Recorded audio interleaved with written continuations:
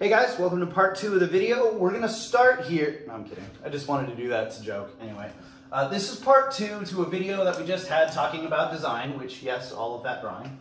But what I did not get into was the discussion about how to actually design or put forward my estimate, right? So, I've got my square, my not square square. That one was really bad. Oh. I've got my square. I've got my attached garage, not surveyed. Not surveyed.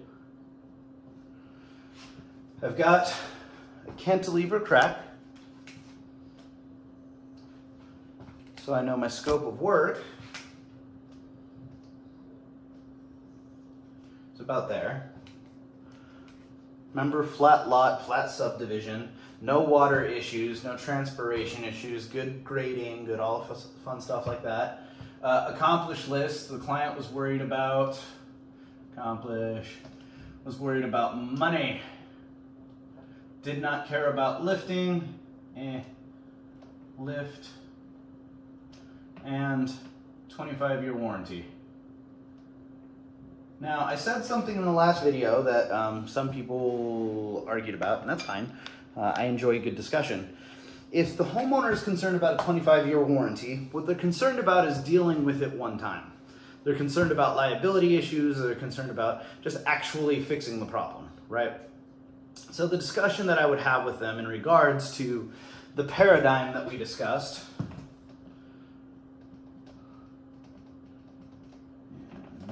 this was do nothing, do not proceed. And we wound up here with, polymer. And then we talked about how concrete wasn't a good plan, so you have compaction grouting, like cementitious grout, and that's a big no, right? No grade beams, foundation replacement was out. And we had steel underpinning. This is your push or helical piers, right? Underpinning. That's cool. And we were somewhere here, right? So we're gonna do that. So, what we start with, there's, okay. There can be another video very shortly. It's about reading your contracts. Oh, is that, yeah. Anyway, so this is my scope of work. There is a litany of unknowns. Oh, sorry, one more thing. We're at 0.0 by the front door.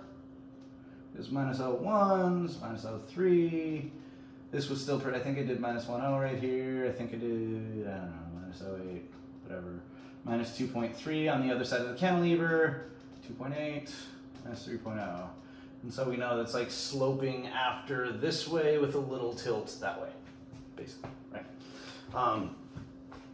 So we've got the scope of work, we've got what the client wants, we've narrowed it down to compaction grouting via polymer grouting, not cementitious grouting. And steel underpinning, that's kind of where we're at. There is still a litany of unknowns, right? I don't know the soil type. I don't know, I mean, I've got an idea if it's clay or not. I don't know if there's peat underneath there. I don't know if there's a landfill that's gonna cause issues. I don't know how deep the problem is, so these piers could go down 100 feet. So everyone at this point starts making assumptions. We're making assumptions on the footing sizes. The footing sizes we assume are in compliance with the California Building Code. I think it's chapter 17. If I'm wrong, then it's chapter 18. One of those is special inspections, one of those is foundations. Whichever one it is. We're assuming that we are in compliance with the building code or the existing is in compliance. So we're assuming things about the loading of the structure. Remember, wood frame and stucco structure, A-frame roof with shingles. We're assuming the strength of the materials that compose the superstructure. Remember, that's everything above the foundation. We're assuming that the foundation was constructed with good rebar, so it's not going to crumble as soon as we start doing our thing. There is a lot at this point in time that we are making assumptions about. So steel that is bracing an entire section of foundation will obviously change your price, because when putting in steel underpinning, if you're going to dig a 3x3 hole to pop your pier on, right, and a 3x3 hole, we'll call it 5 feet away to pop a second pier on, there's a lot more labor digging a 3x3 and a 3x3 versus digging this whole damn thing out to expose the footing, right? Plus some risk, by the way. But that's going to be about the production video that we're going to bring up later. Like I said, V2. It's going to be very exciting. But there's more time. There's more labor. There's a lot more stuff invested. There's a lot more dirt that's got to come out and go back in. There's just a lot more, right? We don't know that until we get into the engineering portion of all this. It's part of why I recommend to everybody that you get that test pier that I was talking about. Because we push, in a test pier in this condition, I would go on the descending slope side, which there's not one, but I would go where the home is the heaviest, which is closest to the corner, in the area with the greatest movement, which is -3.0. So I would do a test pier here or here. If I did a DCP, I'd pop one here, and maybe one out front, probably. And SPT, same thing. I would do it like out here and out here, maybe one over here. Right, that's just what I do. You pop that test pier on and it goes down 100 feet. That is not the assumption that the contractor was making when he gave you your proposal, the one that you signed. Same thing with us. Like if we're injecting polymer, we're making assumptions about how deep we need to go. This is based off the loading of the structure and how deep into the soil that loading dissipates into, how heavy it is, how much polymer we're going to use based off of assumptions about how strong the soil is. And we won't know any of that until we do our DCP tests or SPT tests in order to extract the soil, or CPT tests that give us a lot more information, right? So that's why I like saying civil engineering is the most inexact version of engineering, because guys, we got all of this information from the last 24-minute video all the way up to this one. It's so much information, and still for pricing and estimating on spacing and materials, it's like into a dark, right? I don't know. So when we talk about contracts, which will be a different video, there's a lot of assumptions that we make and we have to protect ourselves in the contracts with, right? So don't be surprised, well, it's not don't be surprised, but don't be surprised because of Murphy, or his law at least, when they give you an estimate for the pier to go down 30 feet, then they do it, and like I present you with that contract, you sign it and life is good. Then we get started and I hit you with the change order because the piers went down 70. If you had a good, I'm going to call it what it is, sales rep. If you had a good sales rep who was on site with you, they've already had that conversation with you, let you know it could be a possibility, and it doesn't come like blindside in the middle of construction when somebody's already torn up your house. So in a perfect world, that's how it works. This is why engineering and permitting is so important too, right? It's why special inspection is important and all that fun jazz. I see a lot of issues that come around here, right? So I'm going to give you an estimate. That's what it is. It's an estimate.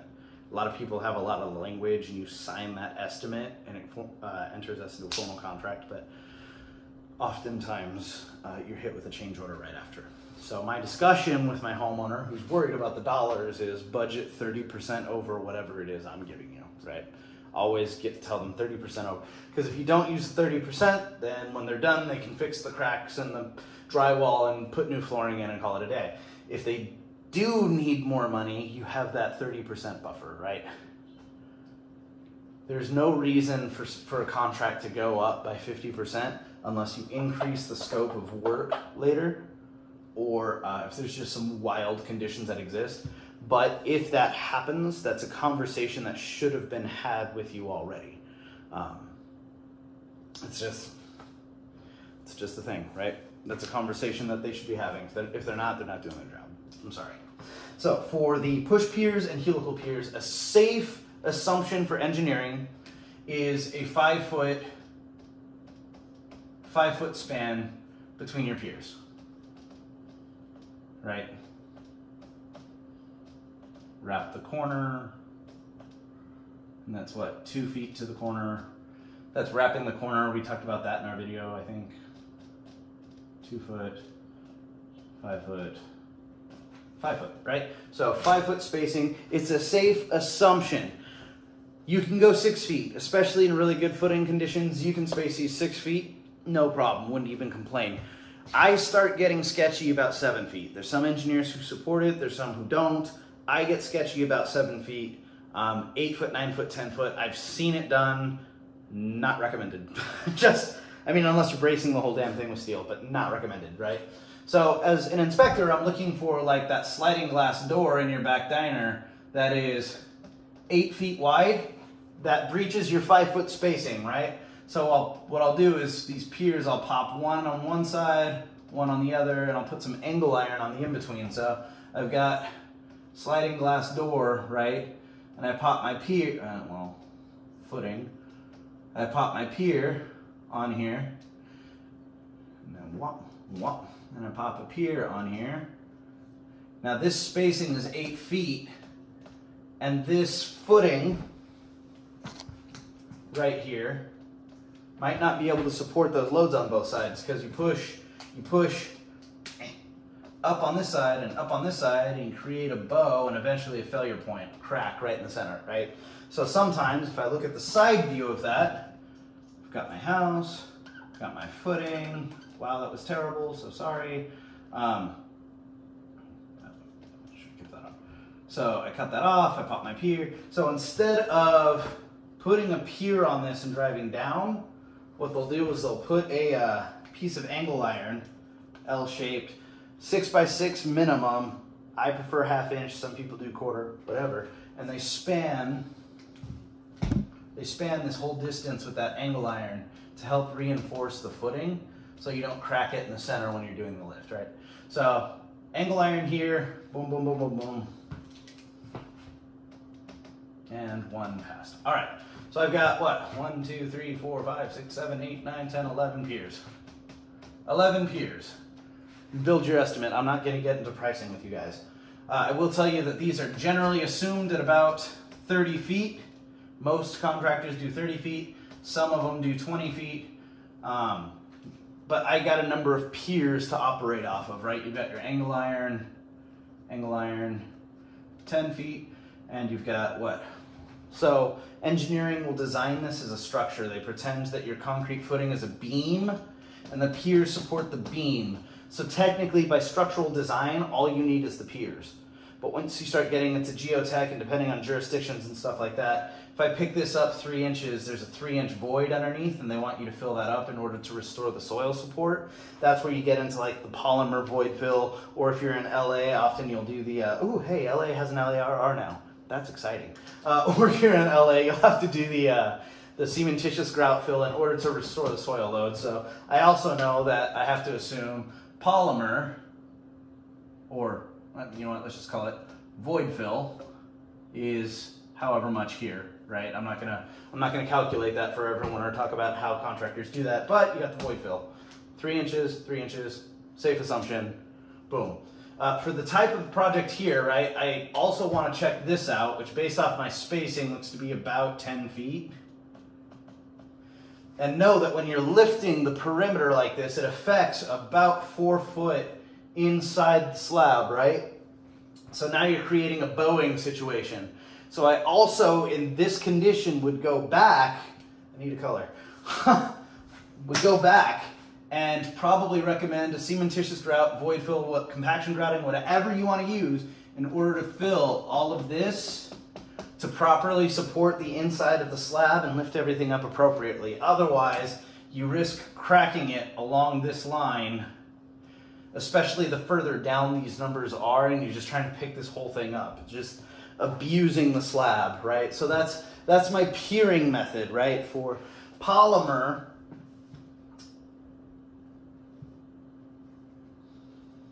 there's argument on whether or not a 4 foot, 5 foot, or 6 foot spacing is appropriate.